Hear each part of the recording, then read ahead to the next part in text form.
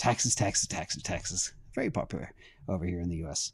And in a bit of good news too, but also controversial news, this is about the fact that patients are lining up for this new $2,500 MRI scan that can apparently detect cancer early. And I can tell you right now, detecting cancer early is the best thing you can do. If you feel something is off in your body or you have a pain in your body, get checked out. The earlier you catch it, the higher your odds are of beating it.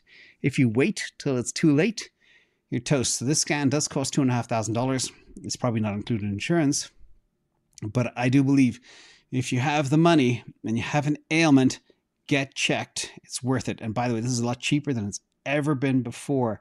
And that's why this company is quite special. In addition, in other disruption news, and I've been talking about this for a long time, but Kevin Meyer came out and he spoke about the fact that linear TV, which is satellite cable TV, is dying. Well, we've seen that for a long time when YouTubers get more views than TV channels and stuff like that.